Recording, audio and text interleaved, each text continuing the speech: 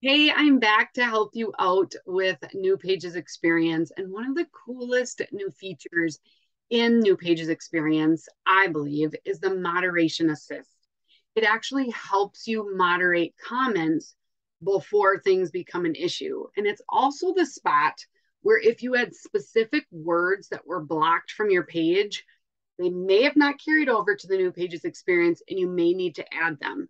So when you're on your page and you're logged in as your school up in the upper right hand corner, you're going to click on the professional dashboard. Remember, if it's grayed out, it's because you're logged in as yourself and not as your school. Once you get there, if on the left hand side, you can scroll down to moderation assist. And with that, you can hit let's go and it's going to give you some options to add some criteria for moderating the comments that come in on your page.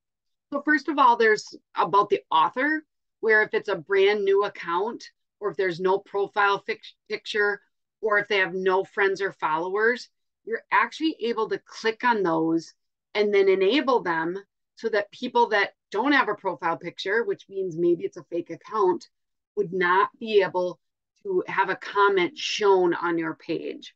Again, remember, comments, if they're automatically hidden by Facebook, still show up to the person who made the comment.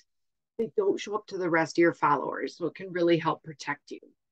Now, another really helpful one is criteria about the comment.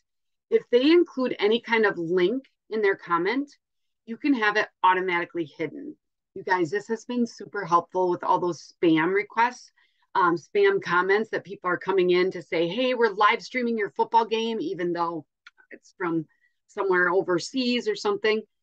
So you can actually limit those comments from ever showing up, which is super cool. Remember, you can always unhide it if it's actually a comment or a link that you'd want included. You also are going to be able to comment as the page with links to respond to people.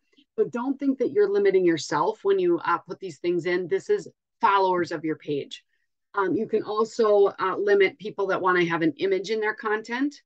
You can have profanity in comments, links to specific sites, video and comments, and then those keywords in comments. That is where your blocked word list comes in, and you're going to want to make sure that you upload that. Okay. So, Moderation Assist, very helpful tool. Check it out. I think it's going to really help you take control of your page.